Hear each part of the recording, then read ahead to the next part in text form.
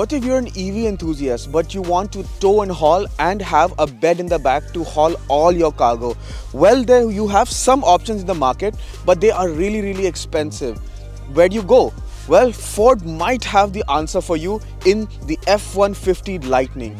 The F150 is one of their highest selling cars ever in the history of cars and trucks in North America. So now you have something that goes fully electric. I've been dying to drive this truck for a very long time, and I'm so glad I finally got my chance. Let's see how this fancy version of the F150 is. You come to the front end of the F150 Lightning, you know that this is the Lightning because it has the dominant DRL around the grille. Some might like it, some might not like it, but I really like it because it makes sure to make this truck stand out on the road, and you know for sure that this is the Lightning, not the regular F150 gas-powered versions. What is also different from the regular F150 is the grille, or the lack of a grille, if I can say. It's just a plaque in the front for the F150 because they don't need a grille there's nothing to cool. There is no engine behind it. So it's just a plaque with a very big Ford logo. You do have some cutouts in the front because you have a tow hook, and that's about it. Everything else, the best part I like is that they've tried to make it a very good regular F150 look. They've not gone too far out of the way to differentiate this truck from the regular F150. It just looks nice, and you've got a very nice big bonnet as well. Again, it's just the regular F150 proportions, and it looks really good. As I said, there is no engine in the front. So what does it mean? Some EVs have storage in the front, some don't, but this one has a very big one. It beeps, it's very slow, but it eventually opens and you have a pretty big space. I mean, I'm sure this can take one suitcase easily. In fact, for your weekend trips, this might be enough. You might not even need the rear cargo bed, which is pretty cool. You do have lights inside as well, so at night when you want to store something, you have ample lighting. It's one of the coolest features, I'd say, of this EV truck. Come to the side of the F150 Lightning, well, it just looks like a regular F150, and that is no bad thing. This is one of the better looking trucks in the market. The side profile is a very conventional truck, and I do feel that the bed of the F150 is longer than, say, the GMC Sierra or the Chevy Silverado. It could be just me because I have driven those trucks, but I found that this feels a bit more enormous in size, a bit more lengthy when it comes to parking, because you know I have the same parking spot, so I measure each car based on how they fit. I feel like this is a bit on the longer side. Since this is the Lightning, you do have the road tires, and you have this fabulous looking 22-inch wheels, which are only on this platinum variant. The Lariat, the lower variants have different wheels and they are only grey. I personally feel they look okay, but the ones to go for are these. They look like $1 million. Honestly, it enhances the look so well. It's just perfect, and you don't see trucks with these kind of low profile and big wheels, but honestly it looks so good, and it rides really well because these are road tires. So these are meant for driving on highways endlessly, provided you have the range. You do have side steps as well, which are not retractable. These are fixed. It's okay. I mean, you know, we are in the generation of retractable footsteps, and considering the price point of this truck, retractable side footrests would have been perfect. But anyhow, they are fixed, so it's still ingress and egress is very much easy. You have a plaque on the side because they have the same plaque on the other side of the fender as well, which is the charging port. This might look like a charging port as well, but this does not open or close or anything. It's just fixed, and it just says F150 Platinum. The variants are mentioned on the side.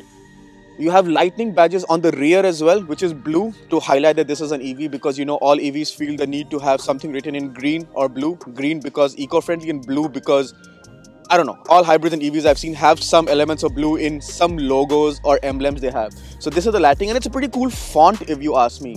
Otherwise, I can't fault much on the side profile because it just has the conventional truck looks, yet has amazing tech inside. When you come to the rear of the F150 Lightning, again, not too many elements to make it look too radical, but I love this little light bar they have in the rear as well, which is very much similar to the front. I really like it, and it makes it stand out at night compared to the regular F150s. Everything else is the standard business affair, which I feel like it's one of the better looking trucks. And it's a very high truck. I mean, I have to stand on higher ground to make myself look level, or else I always look really short, and I'm 5'8", which is average, if I can say. You do have steps to climb on as well, and you have a rear tow bar as well. What's also cool is when you open the tailgate, it's not the one that just comes slamming down. It's a power tailgate, which I really like. And it's actually the first truck that I've seen. I'm sure there's lots of trucks that have this, but it's the first truck that I have seen personally. You do have a side step as well, so you press this and you can use this to access the tailgate, and you do have the stand to use to climb into the thing. And then you have the access to the power ports, because there are lots of charging ports in this car, proper plug points. You have in the front as well, you have inside the car, and then you have in the tailgate as well. And this is also part of another cool feature that the F150 Lightning has, and that's Pro Power Board, which means if your truck is fully charged and you are in the middle of a thunderstorm, or you are somewhere where your house does not have any power source, well, worry not. This is where your F150 Lightning will come to your rescue. You can plug your house electricity source to the trunk of the truck, and it can power your house for 3 to 4 days. Which truck can flex that? Honestly, that's a really cool flex if you ask me. And that's one of the major benefits of the F150 Lightning.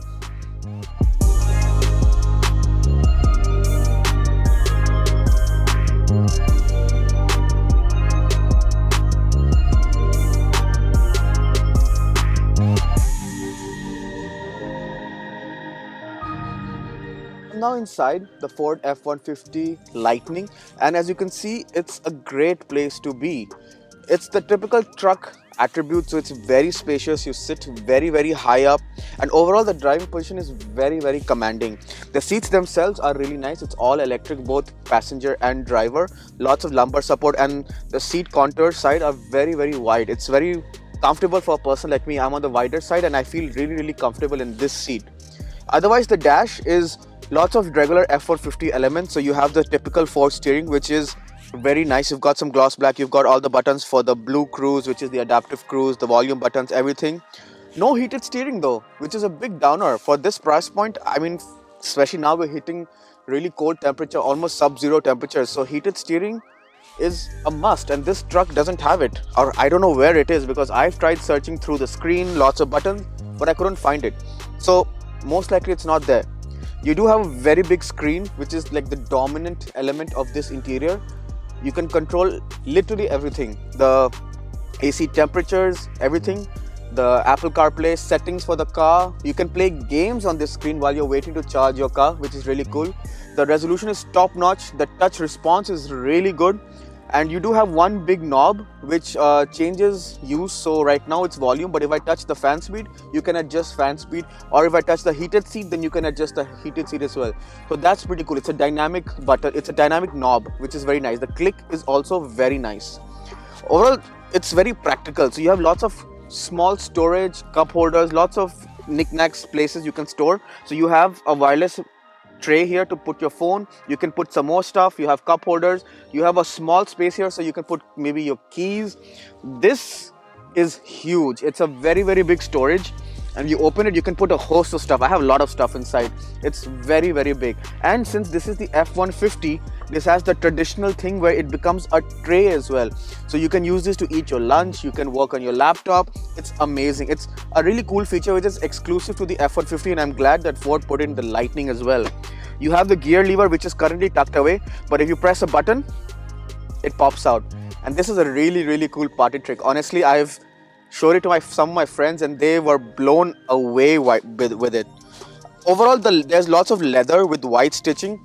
The seats are white as well, and they have platinum embedded on them. You have some Alcantara, which is unexpected. You have nice roof lining and Alcantara white stitching. You have some grey wood as well. You have some grey finishing here as well, and you have two storages here. So when you press this button, you have the smaller storage, and then you have the bigger storage in the bottom. You do have a proper plug point and a 12-volt charger as well. And this is just the beginning. Honestly, there's one here, there's one in the back, there are 4 in the front and 4 in the back.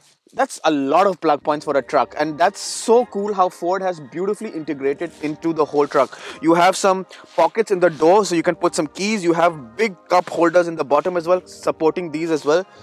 It's so cool, it's so practical, and it's actually my first time in an F150, and I'm glad that it's one of the most expensive models because it feels pretty nice and well built in here.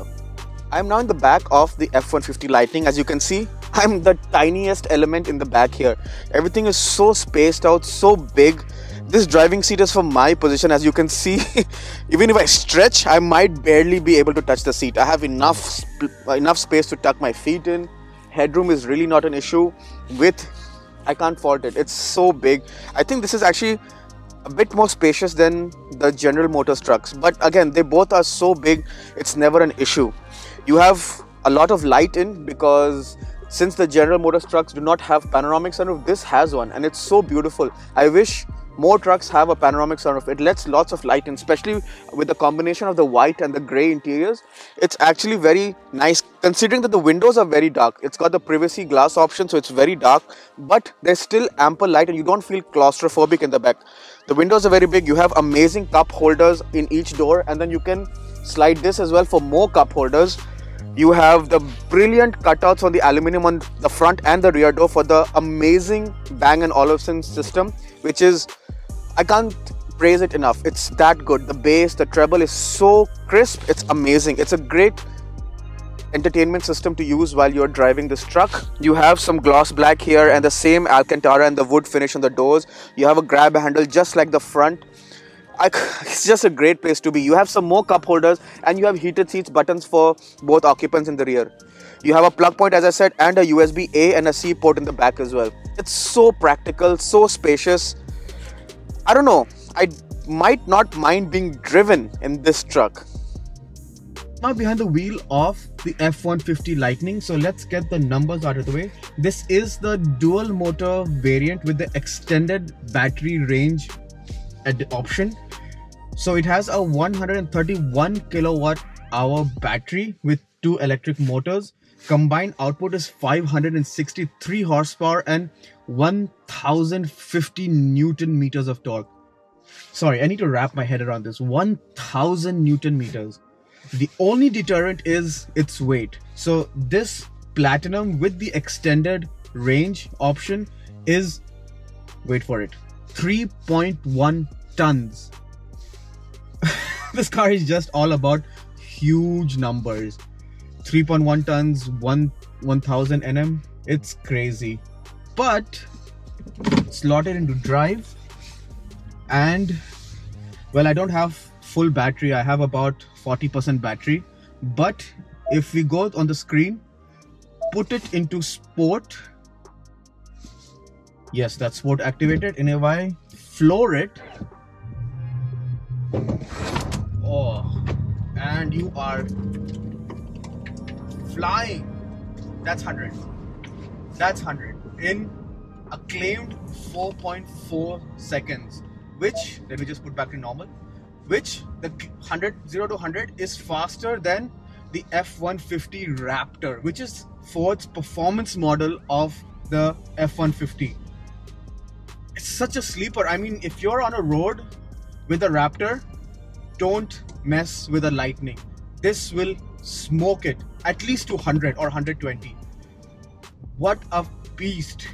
It just rides. I'm on a very patchy surface of road. Honestly, it's not even a road, it's not even tarmac, but it rides so well. And one major reason is because this F150 has air suspension. The regular F150 has regular suspension, coils, leaf spring in the back. This is air suspension and it rides so beautifully. Even though this is running on 22-inch wheels, it's not supposed to ride like this. It's so compliant, so comfortable. Couple that with the seats, you hardly feel any of the bumps. Obviously, it is a body on frame, so it will have some wallowing like now, but it's so easy. It doesn't throw you off, doesn't have motion sickness. And now I'm on perfect, well-paved tarmac, and you really can't feel anything at all. You can just keep on driving this EV truck all day, all night. It's so easy. Maybe not all night. And that brings me conveniently to the range. Now, the claimed range with the extended pack is 483 odd kilometers, which is really not bad. But the timing is that I have this truck in extremely cold weather, and we all know that winter cold weather is not an EV's best friend. In fact, it really hampers the range, and unfortunately this truck suffers a lot due to the cold weather. I've done about 200 10 kilometers and my range shows 105. I'm hoping to get 70-80 more so I can actually reach the charging station. So you're looking at about 280 to 300 real world. But obviously I have been driving this a lot on highways, which is again not EV friendly. The more you drive in city, the better it is. But again, I can't blame the truck. I need to have a chance with this in the summer to fully exploit the proper range. But yeah, it rides so well. The steering is very big, so it handles a bit like a truck. Body roll is definitely there, but because this has road tires, it doesn't feel as unsettling as, say, other trucks in its segment that you would probably go up against. What can I say? I've never driven an F150. I've always wanted to. This is a welcome change, and honestly, I really love driving this truck. In conclusion then, the Ford F-150 Lightning. Well, I love the way that Ford has tried to go out of the box and make an EV truck. In fact, I feel like they are the leaders. They have inspired lots of mainstream brands to enter the space, because GM is also bringing the Silverado EV next year, which is this truck's only true rival. Currently, this truck is unmatched. If you want an EV truck, there is no other alternative unless you go way too expensive into the Rivians and the Hummer EVs and those likes, which are firstly unavailable and very expensive. If you want something more accessible and readily available, this is really it. But there is nothing really wrong with this truck when it comes to the main things. The way it looks, it's really nice. It rides really well because of the air suspension, which is already a very, very big benefit compared to the regular F-150. The interiors are nice. It's very comfortable, very spacious. It looks good. The only downer is perhaps the range. Now, the claimed range and the real world range, there is a difference, but I have to give the benefit of doubt to this truck of the weather. I have been driving this weather in very, very cold temperatures, and we all know cold temperatures are an EV's worst enemy. I would like to try this truck in warmer months to experience the range and experience the full practicality, but otherwise I really cannot fault this truck. At around $122,000 Canadian for this F-150 Lightning Platinum, which is the top of the line. It's the most expensive version of this truck. It is very expensive, but for something that is groundbreaking, it's a small price to pay, and definitely one that people would love to snap up if they're a big fan of advancing technology.